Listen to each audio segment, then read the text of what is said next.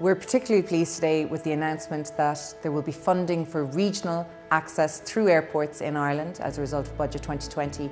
It's very welcome news for Limerick Chamber and for the whole of the Midwest and Western Seaboard.